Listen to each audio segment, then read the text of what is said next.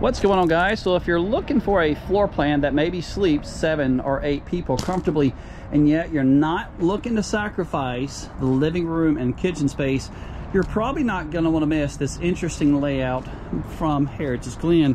And of course, Heritage Glen brings along with it a lot of nice features like auto level, heated holding tanks, solar, and just so many other good features. But I'm curious to know what you guys think, so be sure to tell me in the comment section down below. If you're new here, we do welcome you to the channel. Continue to show your support by leaving your feedback in that comment section down below, and let's get started.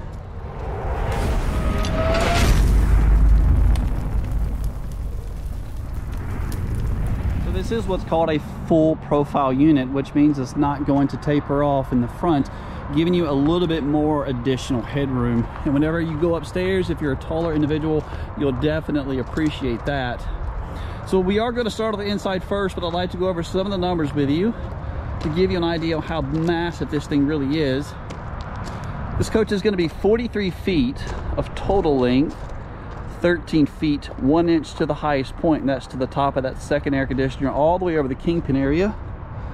As it sits, minus all of your stuff and the propane being filled, 11,610 pounds. Has a gross vehicle weight rating of 14,150 with a hitch weight in the bed of your truck 2,150 pounds. This is going to be a brand new 2023 Forest River Heritage Glen, model number 369BL, 2-bedroom, 1-bath layout. Will provide you with sleeping possibly for 7, maybe 8 individuals, really depending on the size of your guest. We're going to start kind of in the kitchen area, but I'm just going to pan around the room slightly just for a moment. It orientates you with the unit. Love the larger pantry, but let's start right over here with the kitchen island. So kitchen island in the middle, notice the accent lights. Those are really nice whenever you have guests sleeping in your living area to assist them with moving around. Your countertops are what I call a pressed membrane. It's more of a hard heated plastic that's wrapped over the material. It prevents it from swelling in the event that it makes contact with water. I like the single basin sink as well. Residential faucet. Your refrigerator is a 12 volt, not all electric, 12 volt, 16 cubic foot. It's quite large. It looks like a residential fridge, but this is a 12 volt. So on board the Heritage Glen, you have a 200-watt solar panel on the roof. That solar panel sends over a charge to a smart charger, which is powering this refrigerator right now. Your oven is your standard size, Furrion brand. It's about your average size that you would find in your basic entry-level fifth wheel. Maybe enough room for a casserole dish here. Some additional counter space, and this is something they're proud of this year. Carpet-free RV. 3-burner cooktop. There's my hand in reference to size. Pretty low profile hood vent here. Standard size microwave.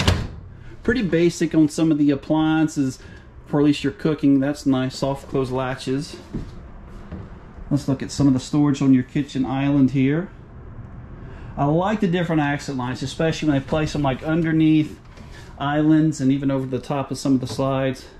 Check out the different strips separating the wood panels and the roof. That's nice. Let's look at your entertainment. This will be your view when sitting in your Thomas Paine Collection furniture.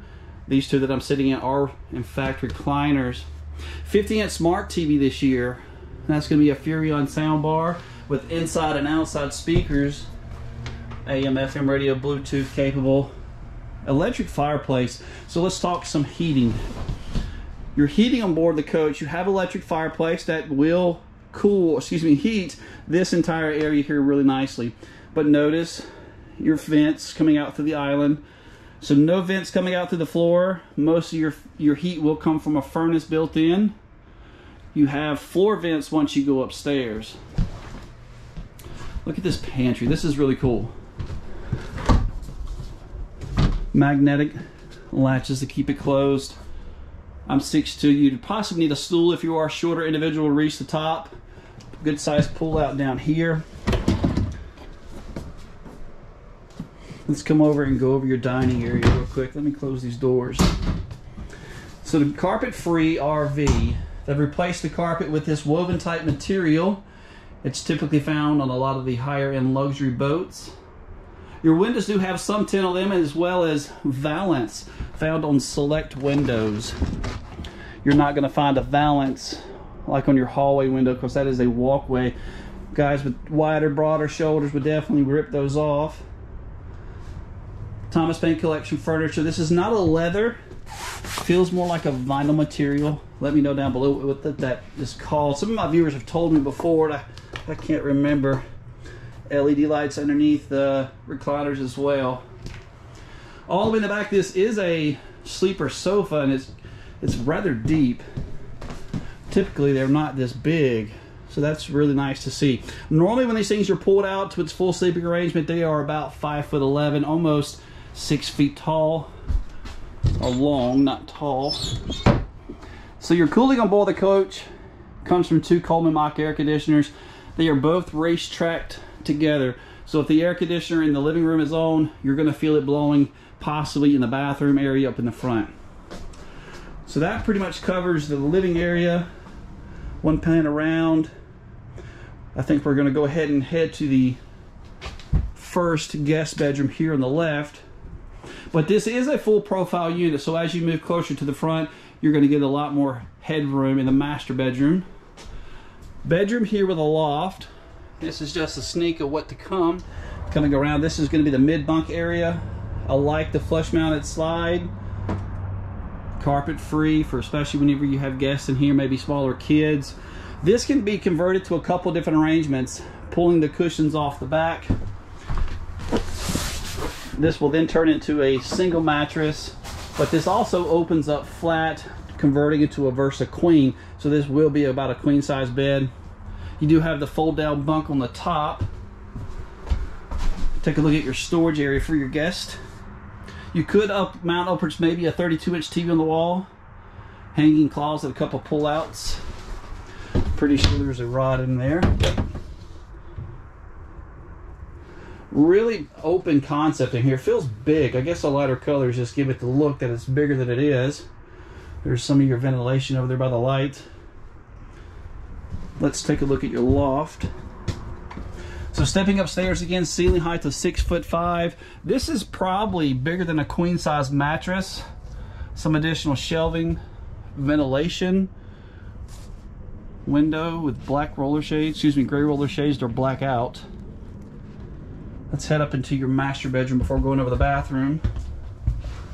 So that does have the bedroom slide, lots of changing room. Notice the ventilation there. So to the left of the bed, you got probably 24 inches of space, maybe even more over here. I like the shiplap looking headboard there. Nice shelf on both sides. That's interesting to see. That's something new from last year. Valance with the darker blackout shades. Come around, so you do have connections for a stackable washer and dryer. I like the seat. Would have been nice maybe for add some additional storage. It looks just like pretty much a bench. Just take a look. Yeah, so that could be an improvement. Maybe turning this bench into some additional storage. You do have 110 outlets on both sides of the bed. There's a sticker. They're proud of that this year. Last year, I do believe they only had it on one. The other set's gonna be located back over this way. Under the bed is trimmed out. Looks like someone's already been standing in there. I should have showed you guys this. Your closet does have like a pretty good organizer built in.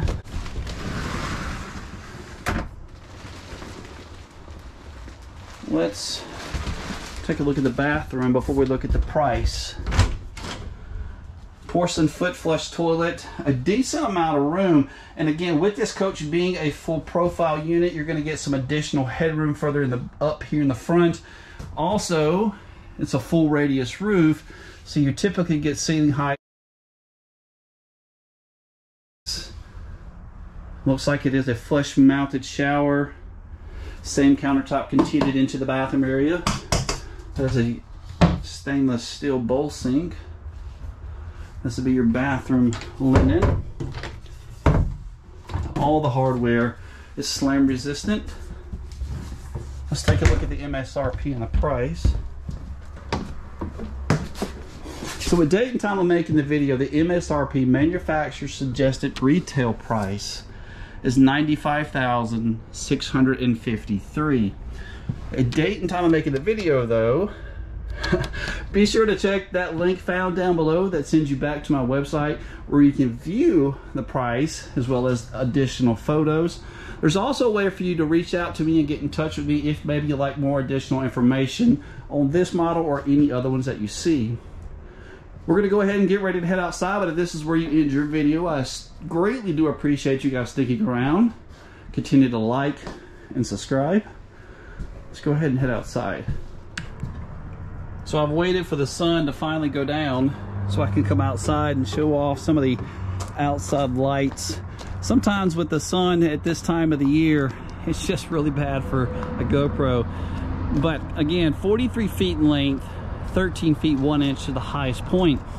You do have something that's being modified, should I say.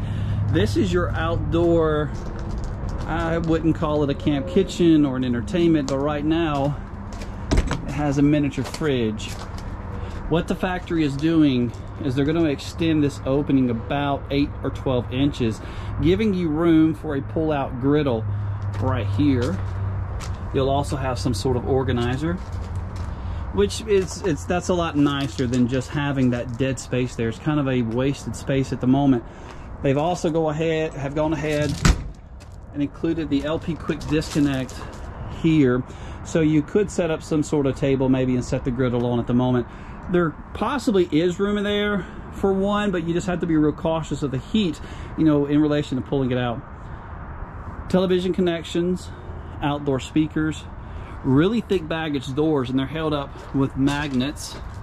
These are right at 2 inches thick with slam latches also. Really big pass-through compartment, probably dimensions are right at 4 feet by maybe 2.5 feet tall. This is your battery disconnect switch. That is a light switch to control the LED lights found on the front. I'll show you those here in a second. This is the smart charger. So its main purpose is to monitor that 200 watt solar panel on the roof. It keeps the battery from either overcharging or undercharging. And also this little lip right here is a good place to set a larger TV instead of trying to hang one up here. So you do have 2 different awnings, so almost the entire camp side of the coach covered under awning space. This one's 17 foot, that one's 16. They both have identical LED light strips. Let me show you that. And while I'm here, here is your baggage door. These things are rather thick. That one also has just this. Coming around to the front though, fully molded fiberglass front cap, automotive grade paint, and look at those docking lights. That makes finding your camper in an unfamiliar campground a lot easier. Hitch weight, I do believe, is right at 2,100 pounds. Make sure you're checking the load and tow capacity of your vehicle. This is a full profile unit, and in my opinion, it's going to take a much larger vehicle to tow this safely. I'd recommend towing it with at least a single or dual wheel 1-ton. It is going to be leveled from a 6-point fully automatic leveling system. You have jacks in the front of the tire, also in the back. All the controls to operate it will be found in this front pass-through compartment. And there's also several things going on in this area, so bear with me. So from left to right over here are all the controls to operate that electronic leveling system. But just by touching of one button, the coach will in fact level itself. Makes setting these things up a lot easier. Radiant foil found on the floors, which by the way, the floors are constructed of a 5/8 tonguing groove plywood. This is called your water management area. Your water line will come up through the floor, connecting to city water connection. If you're cleaning out your holding tanks, the black tank directly from the toilet, you're going to connect that water line right up here. But just be careful, make sure your pull-out valve is in the open position. satellite connections, and this is already pre-wired for an inline filter if you decided to add one. Nice little docking light. Let's take a look at some of the plumbing on the coach. But while we're there, there's the 10-gallon gas or electric water heater. Both of the propane bottles are also going to be found on one side. Let's hold off on the plumbing. Both of these being on one side makes changing them out a little easier, unlike some other models that have it one on each side. Having just both of them on one side makes things easier for you. So your sewer, let's talk plumbing now. Only one connection, but you have multiple pull handles. There's a gray, a black, and a gray. That makes things nice, that way you're not fumbling around with multiple hoses. Your camper is going to be riding on a very beefy 12-inch I-beam construction in the frame here. It's going to have this rack and pinion slide which goes straight through it. Really beefy component for a very beefy slide. That's good to see. Your power cord is going to be connecting here. So coming around to the back, you got a fully walkable roof, blindside camera prep. Really cool system to work with. It kind of works in unison with a display that's in the vehicle. 250-pound low capacity on the ladder. Coming right down, you got the 4x4 two-wheeler bumper, 2-inch receiver below it for adding a bike rack or a luggage rack. It is notated there on it also with that white sticker, not for towing. It will void your warranty if you attach any other type of attachment to that bracket also. But if you guys like what you see, leave me a thumbs up. I greatly do appreciate you guys that have stuck around this long in the video. Continue to like and subscribe, and come see me.